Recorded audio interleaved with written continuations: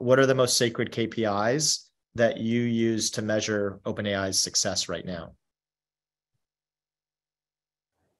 The most sacred KPIs. I think this is also the kind of question where maybe different people will give you different answers.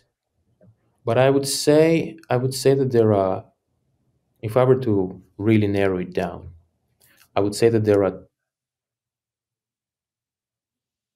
is a couple of really important KPI of really important dimensions of progress. One is undeniably the technical progress. Are we doing good research? Do we understand our systems better? Are we able to train them better? Can we control them better? Is our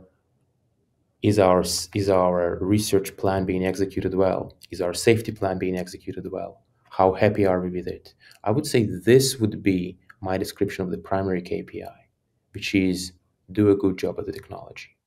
Then there is, of course, stuff around the product, but